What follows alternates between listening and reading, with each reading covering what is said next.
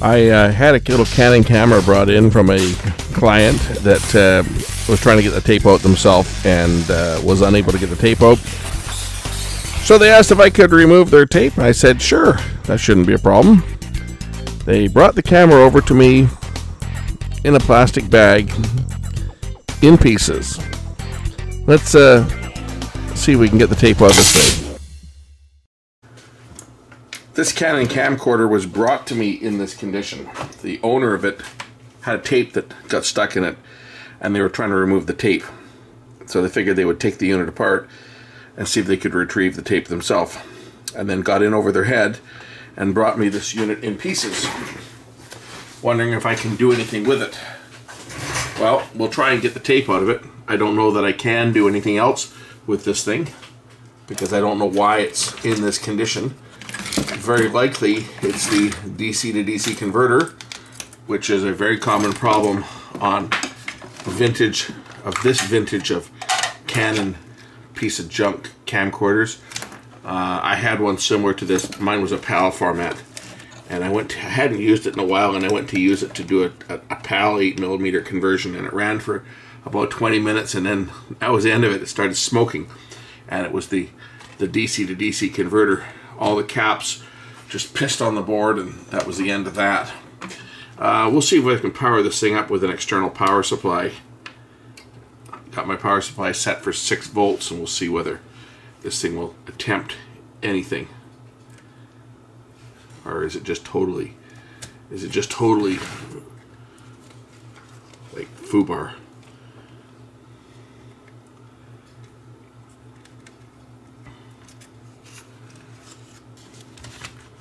I see nothing attempting to draw any power whatsoever. Oh, hold on.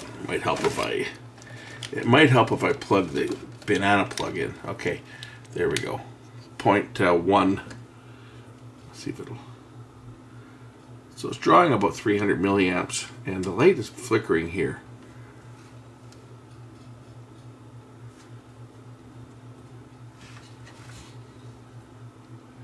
I don't hear any sound from this thing. Not emitting any sounds whatsoever, but it is trying to turn on.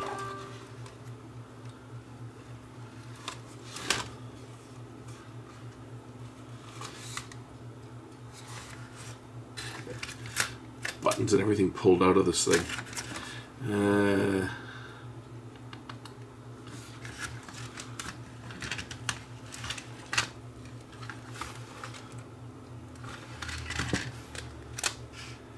And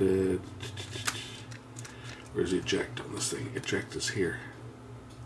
See, the power light's just kind of blinking,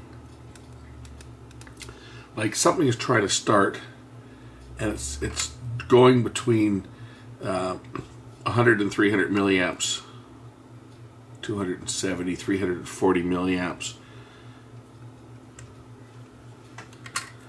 So I don't know whether I'm going to be able to do anything on this camcorder. It was brought to me to take the tape out, so that's basically where we're going to start. We're going to start by forcing the tape to eject. And that's done by applying power to the loading motor over here. Loading motor, I'll give it about 3 volts. I should be able to touch the terminals here. I don't know which one's which. One will load it and one will unload it. If I get in here, I may have to. Oh, yeah, I'll have to fix that. My probe or my alligator clip just broke off the end of the cable here, so I'll have to reattach that. But I don't need to do that just yet. If I can touch the wire in here to the terminal, I should be able to get this thing to release the tape. Wrong way.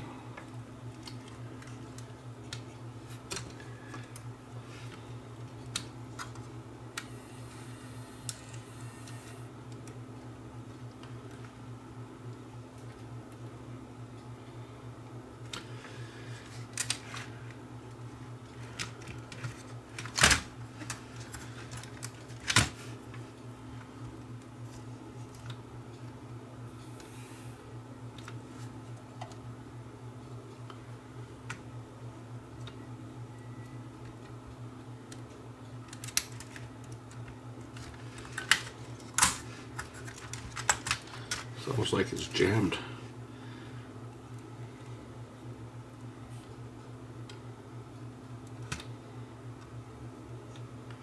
I'm only giving it 4 volts. Just try powering this thing up to 6 again, just to see what happens when I connect it to the battery terminals on the back here. Now that I've moved the mechanism a bit.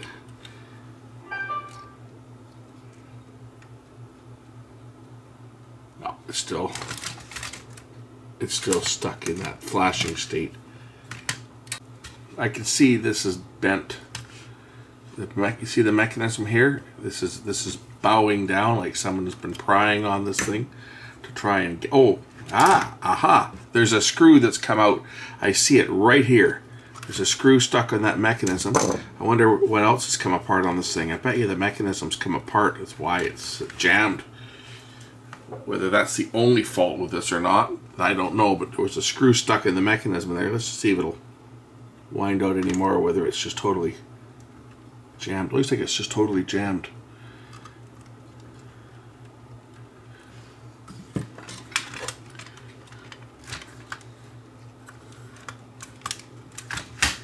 I can release the catch. I don't know if the tape will pop at this point or whether I have to get this thing up higher.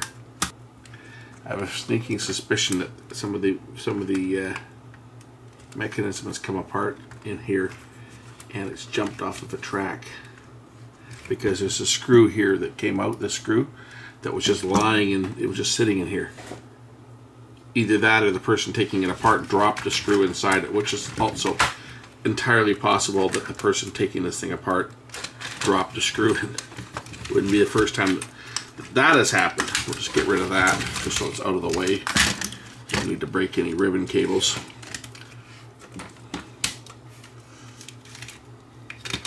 I'm not holding out much, if any, hope for this camera.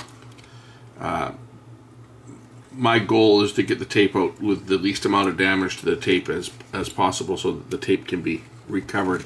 It looks like one of the guides here is loose. This one's down here. The other one's still up, like almost fully threaded.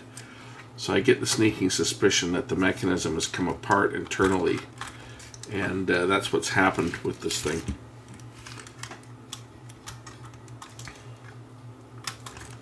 Should be able to pop the catch to open the cassette compartment and lift the cassette out.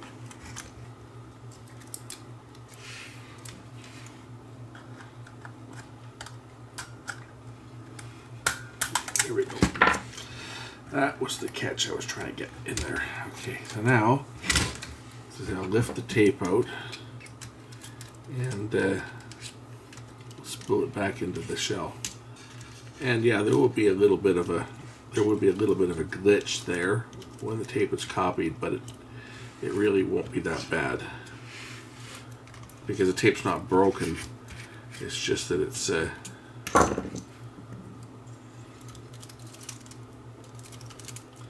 a couple little creases on it, which there's not a heck of a lot we can do, but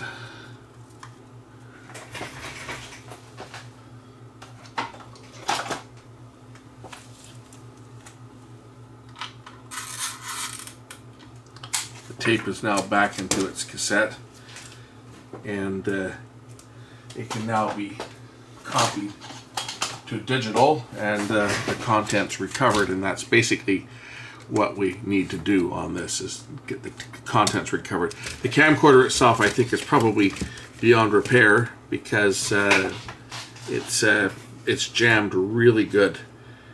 Now what has caused it, I don't know at this point. There's a screw that's come out of it for sure. I'm just looking to see if I can see where that came from.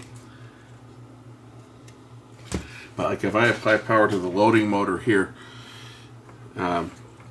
it's totally jammed. If I load it down,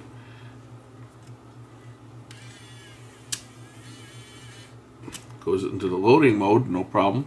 I go to reverse the other direction, it's going to get to a certain point and then jam right there. It looks like this loading arm here is stuck.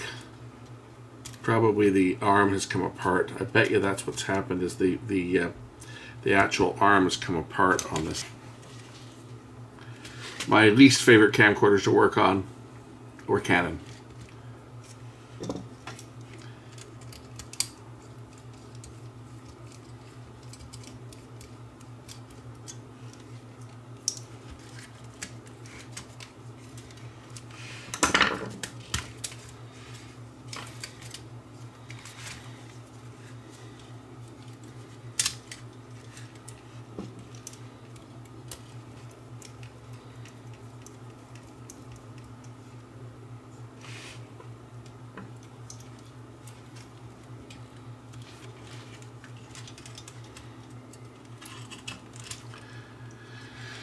How does it come apart? Is it these screws here? The chassis should separate from the circuit board, or the mechanical chassis should separate from the circuit board.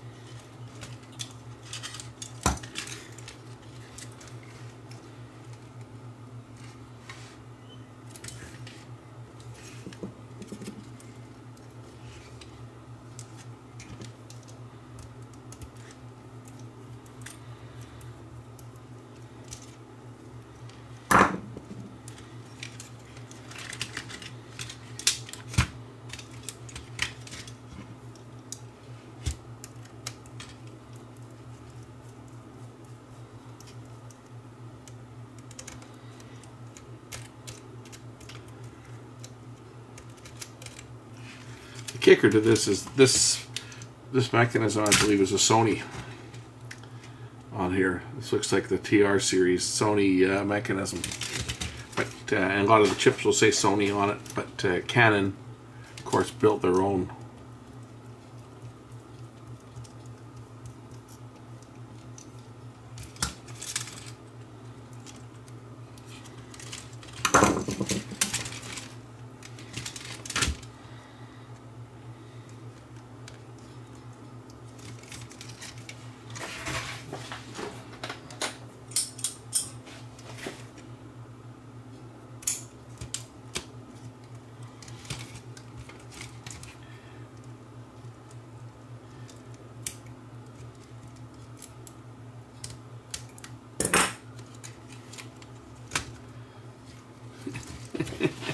They got all these things taped together with this impossible to remove industrial strength plastic adhesive tie downs. It's got all these flex cables glued into place, just asking to be broken. Okay, I'll undo that one.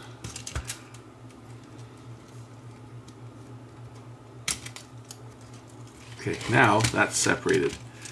Now I can unplug this plug over here.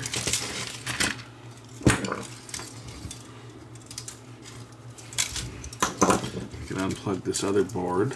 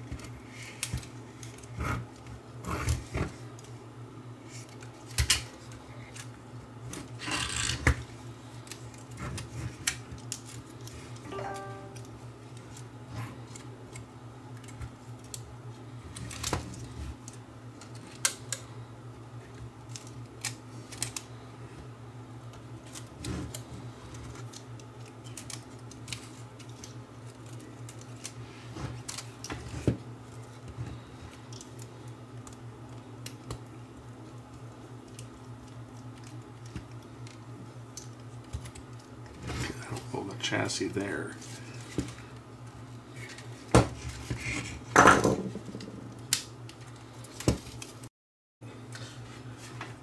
Well, I don't know what happened there. I was recording and I looked up and my camera had stopped.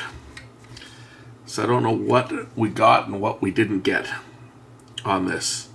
But I got the tape out. I had to release the catch. Over on the side here, there's a catch. And that released the cassette compartment so that I could eject it. There's the catch down there. So I have to push that catch over. Then I was able to remove the tape. Again, I've been talking to the camera here for the past 20 minutes or so, thinking I was recording, and I look up and it stopped.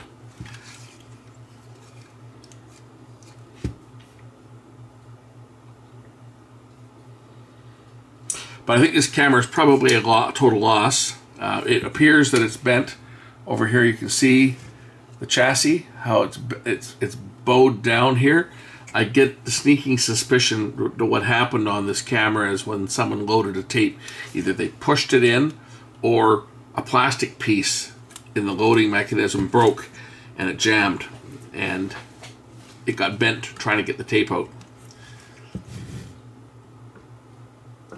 I'll have to look and see what we lost on the video, on this video here. I did find a screw that was lodged. I don't even know if I got that part or not. I did find a screw that was jammed in the mechanism. See, look, there's pieces falling out here. See this? There's pieces coming apart on this mechanism. This is falling out. You can see it. You get a close up of that. This mechanism is shot. See this? Metal pieces coming out.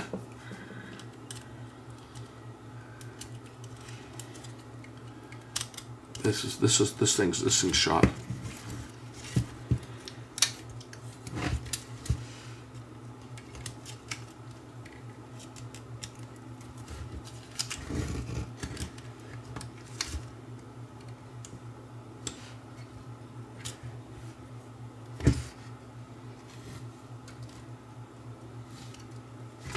I don't know where that piece goes, but it's not supposed to be there. This is one of the loading arms, it looks like, or one of the control arms that lifts this thing back and forth, moves this thing back and forth. And it's not where it is supposed to be, that's for sure. It's not supposed to be sticking out here.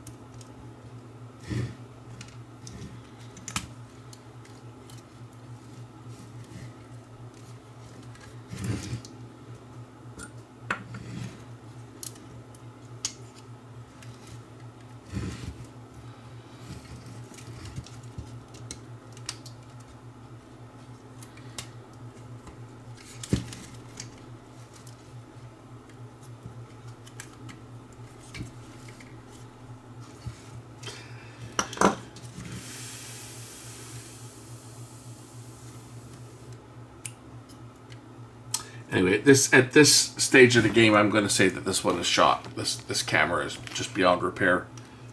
It may have been salvageable if someone hadn't tried to take it apart and get the tape out. I don't know what damage they've caused to it by trying to get the tape out. But the mechanism itself is certainly jammed now, and whatever else went wrong with it, more than likely the DC to DC converter failed, because that was a real common problem on all these Canons, was this DC to DC converter went bad and caused us all kinds of grief on these cameras. As I said, I have a similar one to this, but it was the PAL version, and the DC to DC converter in mine, it burned up on it. Hadn't used it for years, right? And then one day I had a tape, as I think I was saying at the beginning of the video, I had a tape to transfer, and I went to fire it up, and the DC to DC converter, all the capacitors in here started leaking and shorted out the board, burned out the DC to DC converter. anyway, I'm going to call it a day on this one and get a hold of the person that owns it and see what they want to do. They brought it to me to get the tape out, which I've done. I've gotten the tape out of this thing, so I'm going to leave this one as it is, and we'll catch you in the next one. Thanks for watching.